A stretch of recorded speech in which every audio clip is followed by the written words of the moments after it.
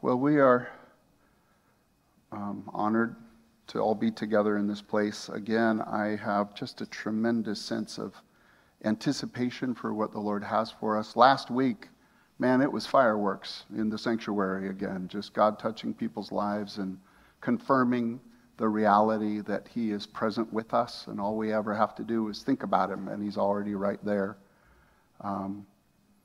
And so this morning during worship, I was reflecting on something. It's not officially in the message, but it's a very good transition. I was just appreciating that our relationship with Jesus Christ can never be taken away from us. No matter what happens, what we face, our connection to Him, His commitment to us, it will never change. The Romans 12:28 says that the kingdom of heaven is never shaken.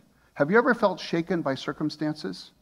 That's the time when you lay hold of the reality of the kingdom that you're a part of.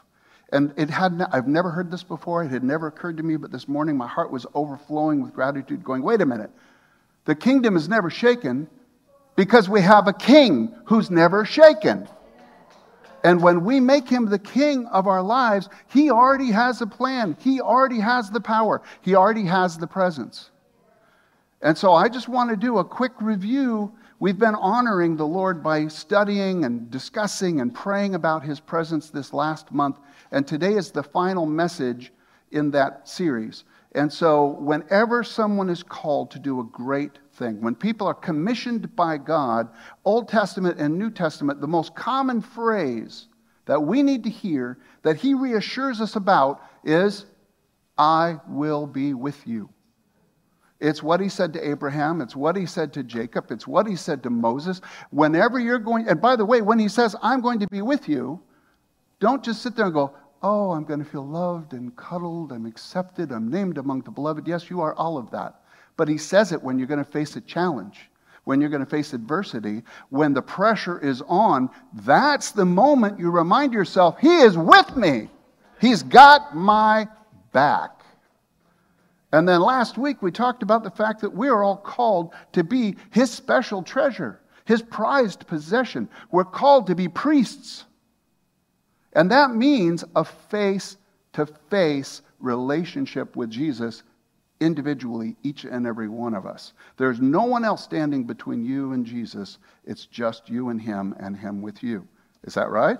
So we're called to be priests. The nation of Israel was called to be a nation of priests. Today we're all still priests. But what does a priest do? How does he get in that face-to-face relationship? And we talked about praise. That we know we enter His gates with thanksgiving. Thank you for Thanksgiving. I hope your heart was filled with appreciation, thankfulness for your family, the blessings, the food, the pie, that you knew how to say thank you. So we enter His gates with thanksgiving, but we enter His courts with praise. So we thank Him for what He has done, but we praise Him for who He is, for His character. And so through that attitude of praise, but guys, there's another step that we take. Beyond praising Him and getting into His courts, He wants us right there in His presence. And today, we're going to talk about that final step of how do you not just praise the Lord, but you surrender your whole life on that altar, which is your spiritual act of worship.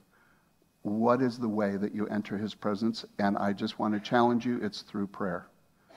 So we're called to be priests, we're called to praise, but honestly, we encounter His presence most when we think about Him. And we're going to talk about some creative ways of turning your heart toward the Lord and encountering Him and letting Him encounter you. But as a foundation, I want to read Romans 12:1. It's a verse that's common to us, but it is the heart of this message. And so Romans 12:1 says, I appeal to you, therefore, brothers, by the mercies of God, to present your bodies as a living sacrifice, holy and acceptable to God, which is your spiritual worship. How do you present yourself? Yes, we come in with thanksgiving and praise, but the reality is we bring our whole selves. We abandon ourselves. We surrender ourselves to His presence, And when on the altar of our hearts, we're able to knock off the selfishness and the insecurities and the self-centeredness, and instead of having ourselves on the throne of our own hearts, we put Jesus there on the throne of our heart in an attitude of love and of surrender and submission. So there's an old saying, maybe you guys have heard it: no prayer, no power. Some prayer, some power. More prayer, more power. Today I'm going to change it. I hope this isn't heresy. I'm going to say no prayer, no presence. Some prayer, some presence. More prayer, more presence of God. Just released and revealed through your life and through His power manifested in you. How? That's a good word right there. How? So I want to remind you, because I've mentioned it a time or two, but it is a key how, even for what we're talking about today. Brother Lawrence's book, The Practice of the Presence of God. He was a man who was very impacting in his generation, of course, and it's a wonderful little book, and it's challenging and inspiring all at the same time. But the concept that grabbed me the most, the summation of the book for me, if you don't want to read it, just remember this quote. The presence of God is the concentration of the soul's attention on God, remembering He's always there. I'll always be with you. That's it. You learn how to focus your soul. You concentrate your soul. And what is that expression, that concentration of your soul? It's not just worship, because you can get distracted by worship. You can actually almost medicate yourself with worship, and it's a good thing, but the focusing of your soul's attention is prayer. Thinking about Him. Remembering that He's always there. So I want to remind you of that. And then one of the most transformative books in perhaps the New Testament church in our times, well, not exactly our times, within the last several hundred years, was this little book, The Experiencing the Depths of Jesus Christ by Jean Guyon.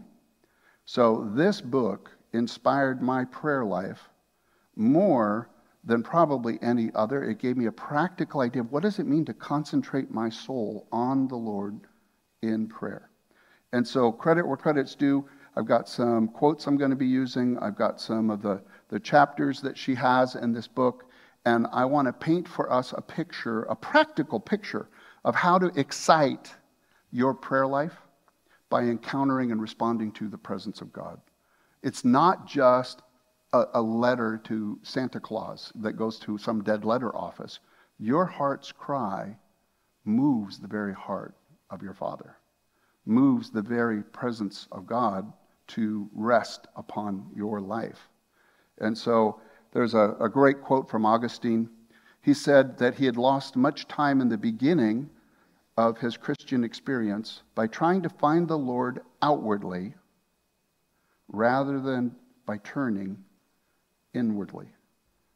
Where does Christ reside? He's in you. It's Christ in you that is your hope of glory. Why do we get so busy looking for Jesus by getting busy and doing this and going there and witnessing the other? And all of the ways that we serve Him are wonderful, but if they don't flow out of a genuine connection with Him, if it's not flowing from that vine where the nutrients of our spiritual life is coming up from Him and producing that fruit, it's all just striving and activity. And so to try to look for Him outwardly is inevitably going to be exhausting and frustrating. But when you learn the secret, the mystery of how to turn your attention inwardly toward Him in faith, in gentleness that He's already there, you begin to unlock the very dynamic now of not just Jesus' soul becoming fused with your spirit. You actually increasingly become one with Him. You know, and whom the Son has set free is free indeed. And by the way, I've always taken that to be, okay, no more bad habits, no more addictions. The Son has set me free. I'm not in bondage. The enemy has no claim on me. I love all of that. But there's an aspect right now that's very personal to me. You know whom the Son set you free from? Self. Jesus can set you free from yourself. Your obsession with your own needs and your own wants and your own fears and your own insecurity. I am so focused sometimes on myself. God, set me free from me. And that comes from the union that we have with Him that will never go away, that is the foundation and the stability of our lives. When I was a young Christian, and I was a seeker of truth, and I wanted to figure out what's going on in this crazy world, and what is love about, and what do I believe, and all of that, I saw Christians, and in my early first 6 months, first year, I saw something in them that just drew me, and I couldn't put words on it. But you know what it was? I knew people who didn't know the Lord, and I didn't know what they were going to do or where they were going to be next week, next month, next year. But I saw Christians who go through challenges, who have real lives, but you know what? They always seem to wind up back on their feet. If they're following after Jesus, because He's going to take everything that's even intended for their destruction and use it for their growth. There's a stability in people who have a genuine connection that will affect the rest of your life with Him when He is made the King. Can I get an amen on that one? So, we're going to talk today about praying the Scriptures. We're going to talk about beholding the Lord or waiting on the Lord. We're going to talk about continual prayer. That verse that has provoked so many people of praying without ceasing. How do you actually come into a lifestyle of living in the presence? And then we're going to talk about a final stage in your prayer life that moves into a prayer of abandonment, where you abandon yourself to the Lord. And when you truly trust Him with the good and the bad, the pretty and the ugly, when you surrender completely, you come into that place where even suffering becomes redemptive.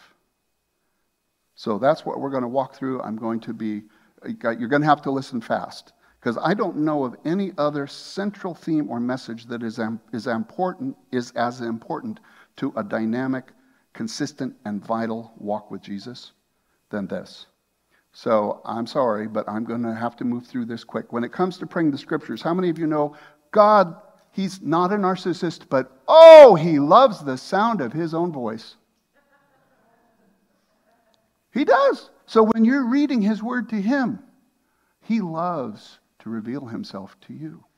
He loves to begin to answer your questions and to inspire your life and to bring in strategies and godly wisdom that has integrity, that has creativity, that has excellence. Just as you're reading the Scriptures, you don't read it to understand them. You read them to encounter Him. So you need to learn how to honor His Word in prayer in a way that begins to inform your mind and equip your spirit to have more and more of an encounter with Him, not just a knowledge of Him. I believe in Winston Churchill. I believe he existed. I can read all the biographies that I wanted about Winston Churchill and tell you I probably know more about Winston Churchill than anybody else listening to this message. But I didn't know Winston Churchill. They didn't give me a relationship with him. But Scripture you can come to know in a way where now you don't just know the Word of God, but you know the God of the Word. And that's what praying Scripture is all about. If you want a doorway to get into His presence, honor Him with His Word. Try it. It works. If you want to encounter Him, begin to pray into the Scriptures. And I'm not going to spend a lot of time in this, but in contemplative prayer, meditating on the Word, to begin to quiet your soul, to begin to encounter Him. I'll give you the 4 R's. I've shared it before, but you can write them down if you want. You pick a passage of Scripture, and you read it, but not just to understand what it says. But you begin to read it, and then read it again, and read it again, until the divine highlighter comes out, and God says something to you. You go, "Oh, how come I never noticed that before? The Lord is my shepherd. I shall not want." Is He really my shepherd? Well, wait a minute. A shepherd's there to protect me and to lead me into pastures and to beside still waters. And the shepherd has, oh my goodness, Lord. And so you read until something jumps out. And then because you want to understand Him better, you read. And then when the highlighter comes out, you reflect.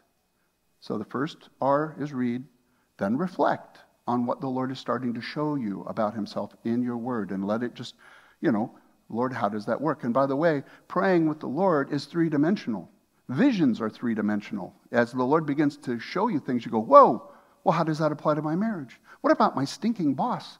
They're so irritating to me. And the Lord will apply his word to a situation as you begin to interact with him about it. So you reflect, and then you respond. Okay, Lord, I believe you're showing me this for a purpose. What do you want me to do? Let me not be passive.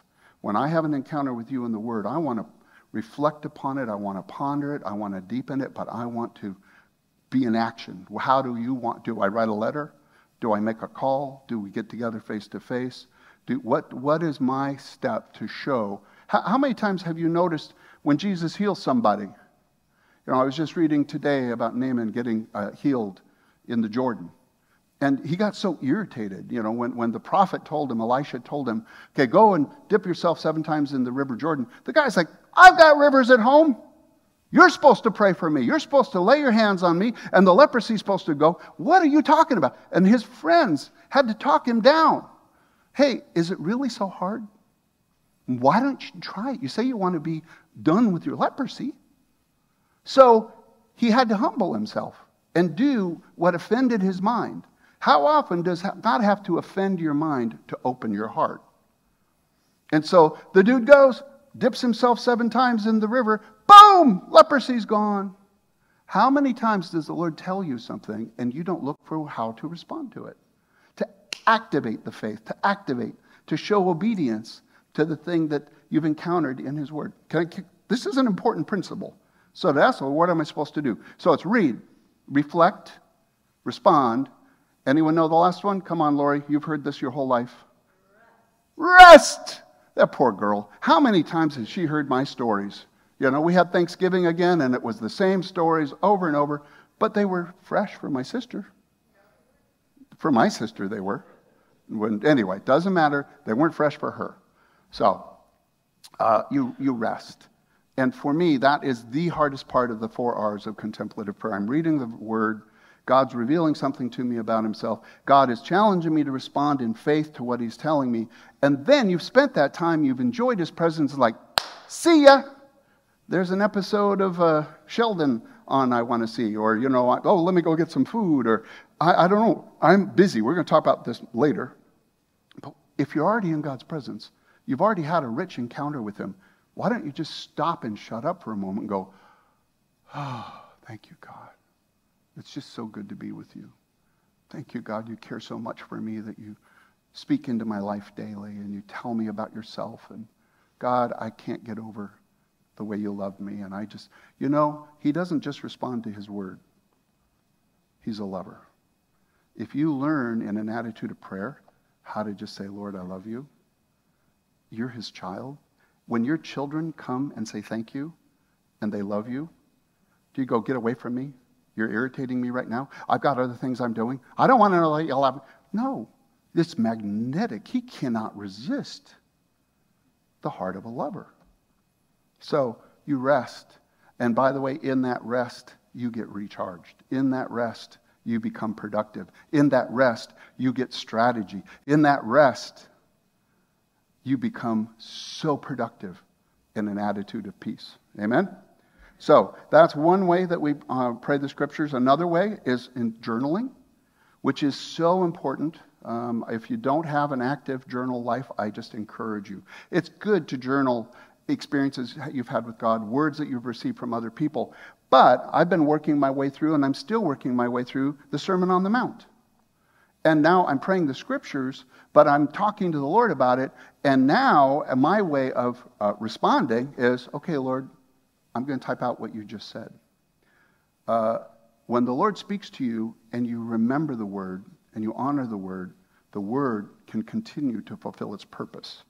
And there's no better way to do it than having either a journal that you write by hand. For me, many of you know I use OneNote. It's unbelievable. I have 7 years worth of interactions with the Lord now, and I highlight the ones that I really know, like, woo, that was the still small voice. I'll put a subject matter on it, and I can go back, scroll through.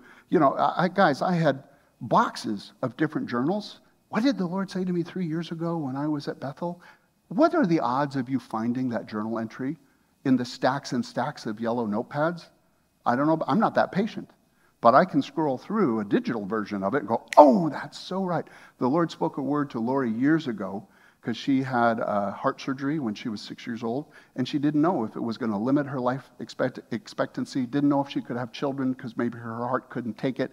And so she was just grieving like, Lord, I want to see my grandchildren, and I want to be there for my kids. And the Lord just spoke to her a verse, which often, that talk about a sure word, when he shares a word with you that's from the Bible, you can anchor on that sucker. And he said, I will sustain you in your old age. And she took that word like, I've got a promise from God, and to this day, she shared it with the family at Thanksgiving. Lori, just stand up for a quick second. Stand up real quick. Turn around. She's 60 years old. How can that be? She's getting younger as I'm getting older. I need a word from God. It doesn't make sense. And she doesn't do anything with her hair. Anyway, God is sustaining her and she wrote that sucker down. We anchor down when we learn how to pray the Scripture and respond to Scripture, okay? Now, we need to move beyond a rational experience of God and His presence, and we move into what Madame Guyon calls beholding the Lord, or waiting upon the Lord. And I don't know about you, but I'm a good little Puritan. I've got that work ethic, baby. I want to produce some fruit. Make me fruity, Lord. I've got to be about something. And there's an aspect to our relationship with Him that isn't just rational, isn't just productive, isn't something we can show somebody else. Here's the fruit of my walk with God because of boop, boop, boop, boop, boop, all this information that we get from Him. So when you're talking about learning to wait on the Lord and behold the Lord, you don't read to understand the Word. At that point, you're using the Word as a doorway to His presence. And once you get a sense of His presence, now, rather than trying to understand the Word, you just open your heart to letting Him be more in charge of that time. So here's the way Madame Guyon puts it. First, read a passage of Scripture. Once you sense the Lord's presence, the content of what you have read is no longer important. The Scripture has served its purpose. It has quieted your mind. It has brought you to Him. Are we all on the same page? I get so hung up on what did the Lord say and how did I respond, and all that's good. That's a form of prayer that I have to do. But when I'm actually in His presence, there's another aspect of learning to live and come to Him in faith, knowing that He's there, and in stillness. Doesn't the Word say, be still and know that I am God? Doesn't He say He leads us beside still waters? Why? Because we're so flippin' frantic. We're a bunch of ducks. We may look peaceful on the surface, but come on, underneath, we're paddling like heck. I don't know about you, but quieting my mind and turning down the noise of my circumstances, we live in a culture of mass distraction. And the continual doing. So we come to His presence by faith, but we remain quiet before Him when we do that. Here's another quote that I like quite a bit. Perhaps you'll begin to enjoy a sense of the Lord's presence. If that is the case, do not try to think of anything. Do not try to say anything. Do not try to do anything. As long as the presence of the Lord, as long as the sense of the Lord's presence continues, just remain there. Remain before Him exactly as you are.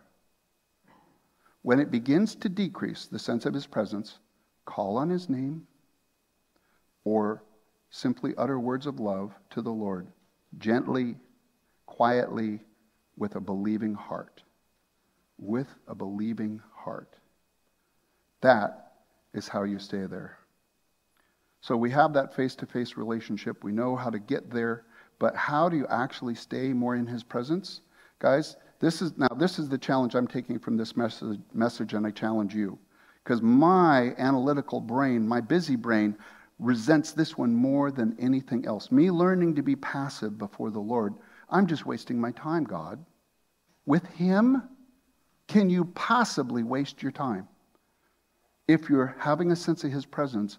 And I got really convicted. I had a boss that I liked quite a bit, but he was a boss, and he was a big, intimidating guy. My former pastor, Pastor Richard is like, I think he's 6'5" or 6'6" and 300 pounds, and his personality is as big as his body.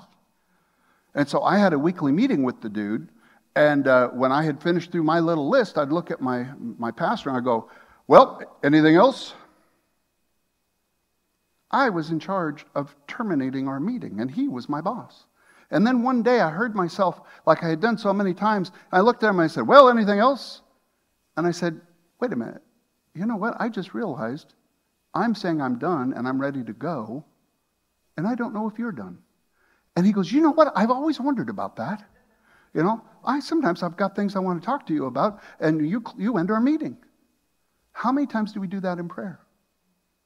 If I'm not getting something rational, if I'm not getting a revelation from the Word, if I'm not getting something specific, is it just a waste of time to abide in the Lord's presence? And then as soon as that sense of his presence begins to recede, or your brain begins to get active, I love what she said. Don't do anything, don't say anything.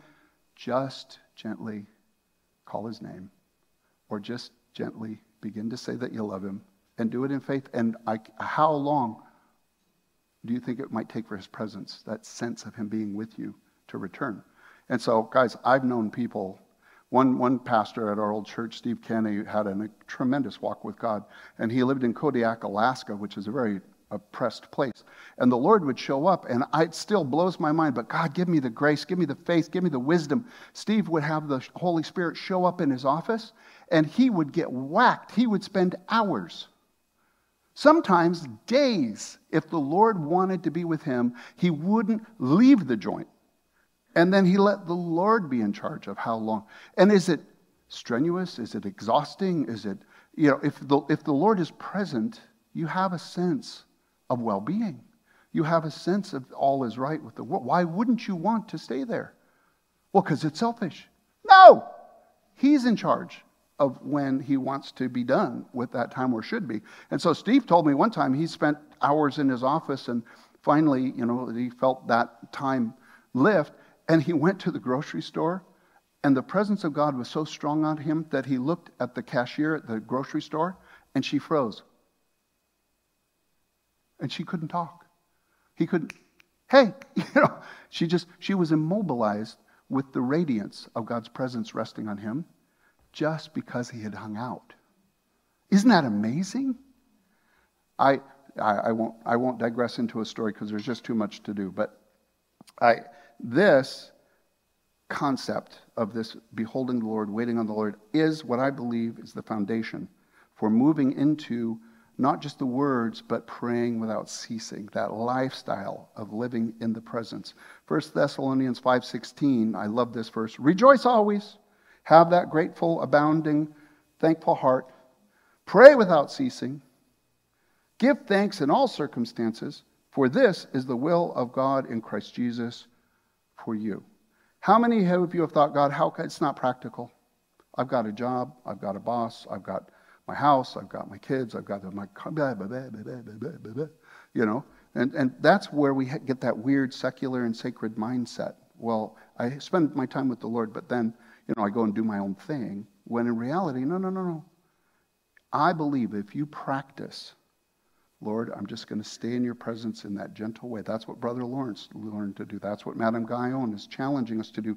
By the way, this book has launched, to my knowledge, at least 3 and maybe 4 different revivals that shook their entire culture, because people started to read this and begin to walk in it, and the next thing you knew, boom, the Moravian revival that lasted for 100 years.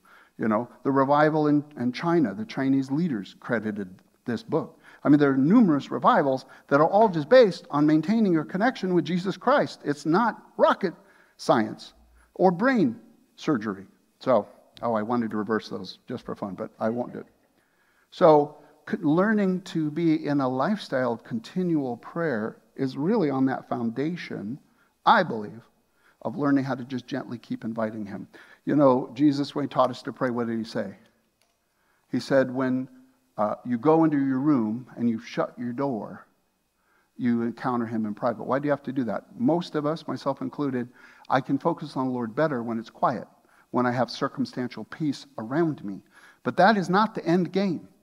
We should be able to know how to go to that secret place, to gently call on his name, tell him that we love him, learn how to cultivate that ability to get into his presence when people are yammering in your ears or accusing you or threatening you. Come on, that's a whole different way of living. That's when you have your very best day when the worst things are happening, because you know how to access that secret place through practice. You know, it doesn't come cheap, it doesn't come easy, but I don't think there's anything more vital. So I'm just going to end up on this then, as we're wrapping up. When you spend that time with the Lord, when that becomes your default, when you know how to practice the presence, you can enter what Madame Guyon calls the prayer of abandonment, where you finally surrender, you fully abandon yourself to God. God, I trust you. I know you are good. I know you're a God of the impossible.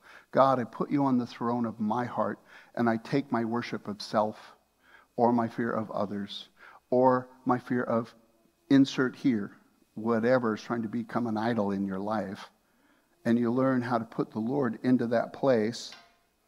And when you learn how to abandon yourself, surrender completely to him in that trusting attitude of prayer, even suffering, even the pain of other people you love, even the pain or the confusion of your own life becomes dissolved in a prayer of abandonment. That's where you see God's redemptive purpose in it.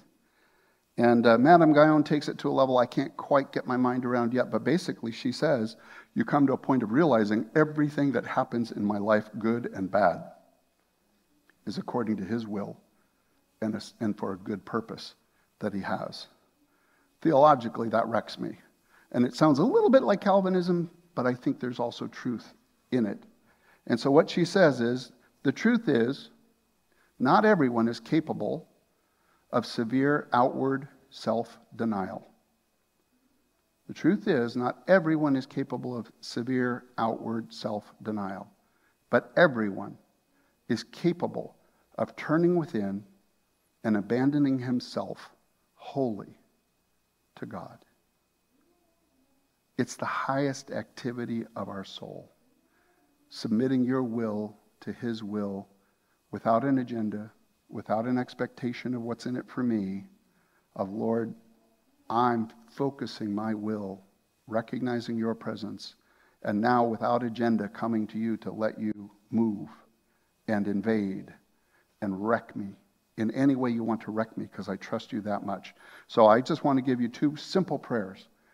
But I would challenge you, and I'm challenging myself, to make these more a consistent prayer in your life, and to spend that time with him where he recharges your life by your connection with him that no one can ever take away from you. And that first prayer is, Lord, I want what you want, even if it's not what I want. Give him permission to, what was Jesus' final prayer on the cross? I mean, it was finished. But before that finished work was done for us, he said, not my will. That was the hardest prayer, I believe, of his life, because he knew what it really meant. Not my will. So, Lord, I want what you want, and I give you permission, even if it's not what I want. Override my own wisdom and understanding, my own sense of comfort, my own sense of safety. Whew! Are you guys there?